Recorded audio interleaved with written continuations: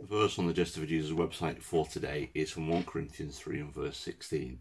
It's an old translation on the website, but I'll read it from the modern NIV, and it says this: "Don't you know that you yourselves are God's temple?"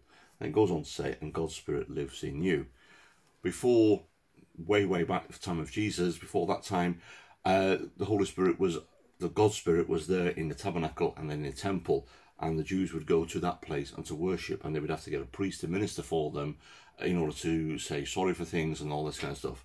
Day of Pentecost came, and God poured out his Holy Spirit on all believers, all those people that call on the name of the Lord, so that we now have direct access to God in heaven. We don't need a priest, we don't need to sacrifice a bull or a goat or a sheep or this or that or the other. We can have that direct access to God because we are the recipients of his Holy Spirit.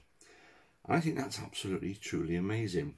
The day that Jesus died, the temple that divided that most holiest of places from the rest of the temple was torn from top to bottom, therefore allowing us to have full access to God. I think that is something to really cheer about.